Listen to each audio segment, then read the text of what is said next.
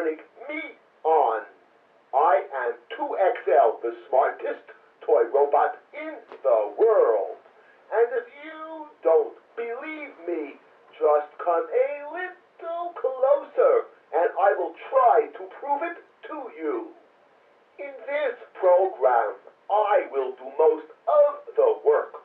All you have to do is to follow my instructions carefully and only press my buttons after I say the word now. Before we begin, I'd like to ask you a question. Is this the first time you have ever operated me? See my yes and no buttons? If this is the first time, press yes.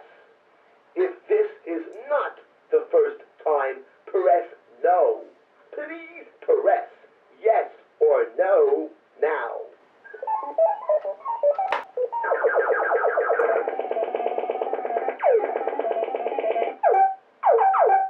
Since you have answered yes, let me give you 5 instructions that will make operating me easier.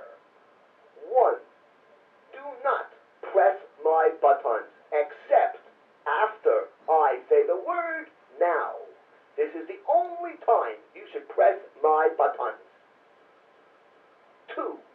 Always follow my instructions very carefully and only press the buttons of the choices I give you. If I say press true or false, then only press my true or false buttons. If I say press A, B, or C, then only press buttons A, B, or C. 3.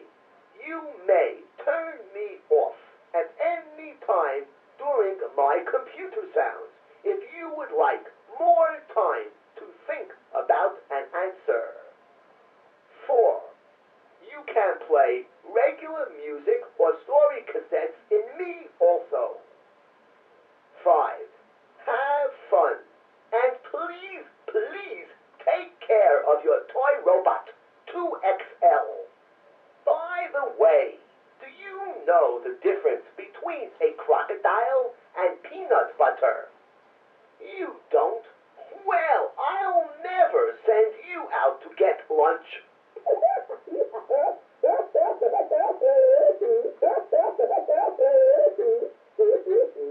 Okay, let's get down to business.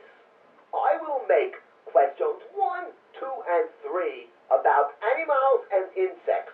And as a special treat, if you get all 3 questions correct, my memory banks will know it, and I will give you 2 funny jokes as a reward. Okay, question 1. Which is the only animal that cannot jump? A. Rhinoceros, B. Elephant, or C. Raccoon? Please pick up your pointer finger and press A, B, or C now.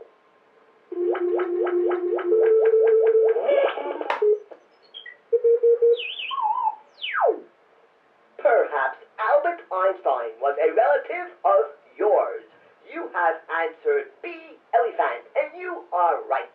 The elephant is the only animal on Earth that cannot jump. Since you did so well with question number 1, I will make question 2 a little harder. Here it comes. Which was the first animal that man put to work for himself? A. Horse, B. Dinosaur, or C. Reindeer? Please press A, B, or C now.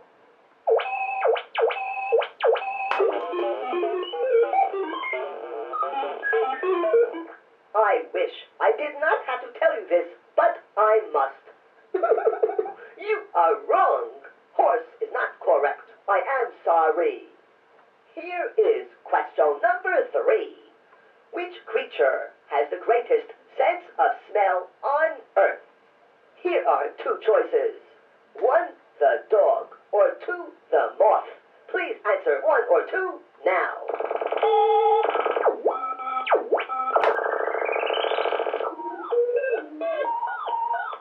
Put me in front of the entire family so I can tell them how brilliant you are. Moth is correct. You may be interested to know that the moth has the best sense of smell. A moth can smell another moth over 6 miles away, and a skunk over 100 miles away. Hold on for a moment while I check my memory banks. Do nothing.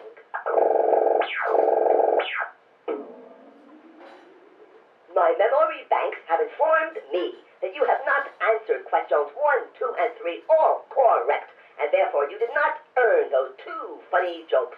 But I do not care as long as you try real hard. I now have a choice for you. If you would like some of my questions to be a little easier, press 1. A little more difficult, press 2. Press 1 or 2 now.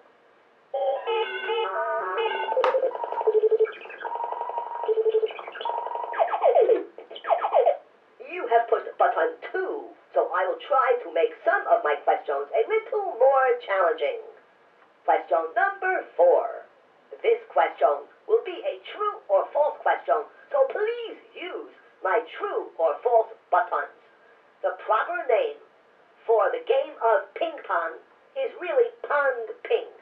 Okay, get that? Ping pong is really pong ping. Okay, please answer true or false now.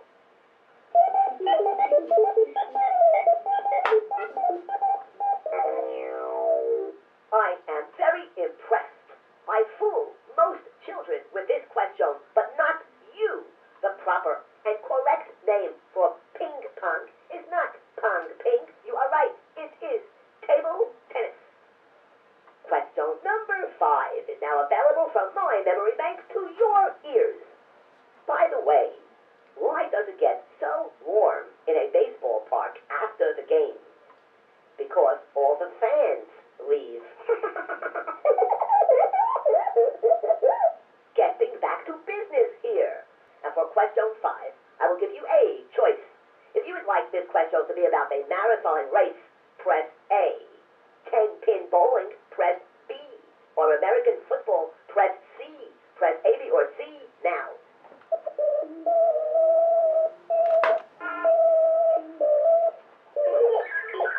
You have chosen 10 pins. How many points are there in a perfect game of 10 pins? A, 10 points. B, 300 points. Or C, 500 points.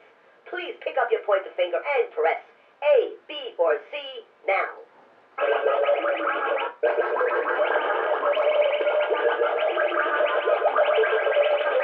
Even though I got the looks, you got the brains, you have answered B, and you are 100% correct. Question number 6. Which is the only major league sport invented in the United States? A, football. B, baseball. Or C, basketball. Please push A, B, or C now.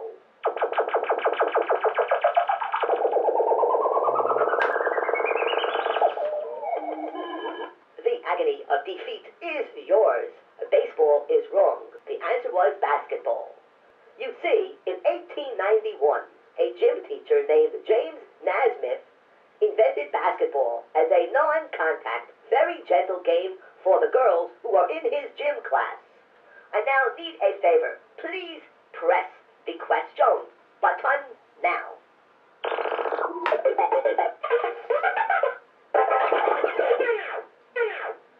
Thank you. Now hold on for a moment while I check my memory banks. Do not push any buttons.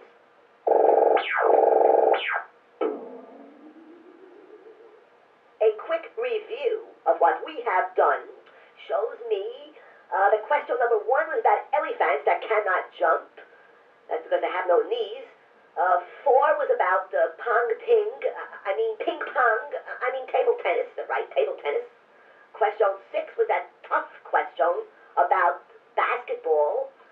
Okay, I remember those questions. Now, I'd like you to do something for me. Stand up.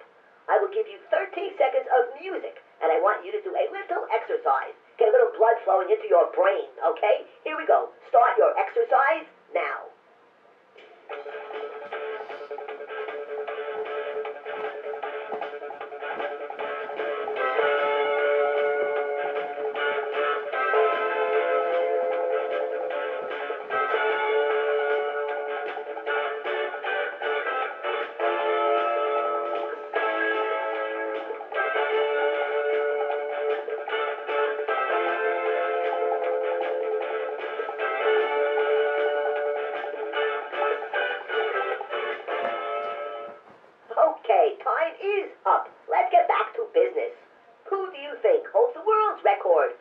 scoring the fastest goal once a World Cup soccer game began. He did it in 27 seconds. This is a tough one. A. Pele for the United States. Antonio Cabachal for Mexico. Or Brian Robson for England. Please press A, B, or C now. Good guess. Brian Robson is correct. He did this in 1957. True or false? Spaghetti. That's right, spaghetti. Somebody touch my spaghetti! Spaghetti. I am a spelling robot. Grows on trees. Answer true or false now.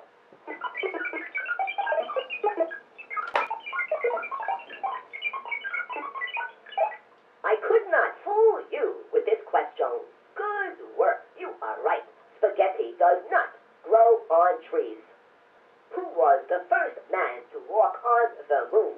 Here are three choices. A. Buck Rogers. B. John Glenn. Or C. Neil Armstrong. You may press my A, B, or C buttons now.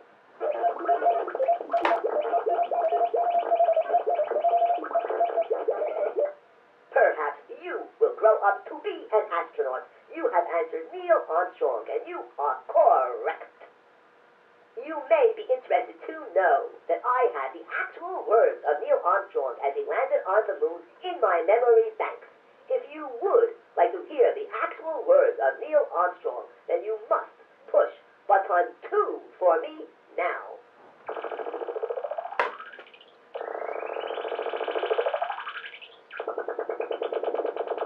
It is nice to see you are interested in Neil Armstrong's words. Here are the first words he spoke when he stepped onto the moon, July 20th, 1969.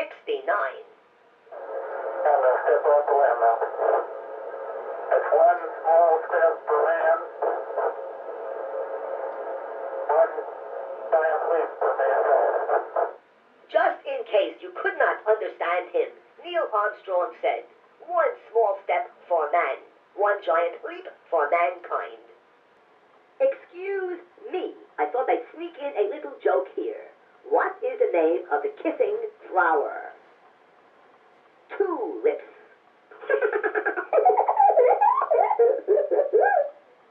Well, little boy, I am getting tired now, so it's time for me to go. I hope you enjoyed operating me as much as I enjoyed working with you. I thank you very much for operating me. Please rewind my tape. Uh-oh, you have not followed my instructions. Either rewind this tape or turn me off now. I am still on.